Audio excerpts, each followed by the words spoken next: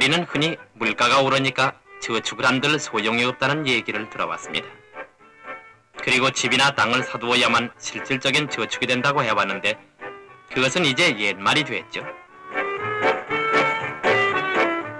금년 들어 부동산 투기 억제세가 신설돼서 그런지 부동산 투자는 이미 이익이 없는 사업으로 인정되고 있으니 손님이 한가한 복덕방이 단적으로 이를 증명하고 있죠.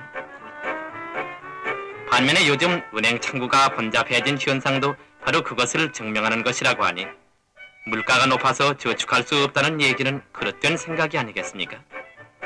여기서 물가 오르는 것과 저축 금리의 차이를 비교해보면 물가는 66년에 11.3%, 67년에 12.1%였던 것이 금년에는 5월 말 현재 4.7% 올랐습니다.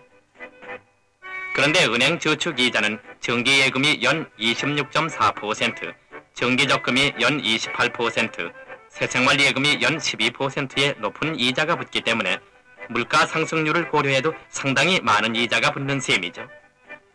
여러분, 국가를 위하고 또 스스로를 위해서 다 같이 저축해야겠습니다.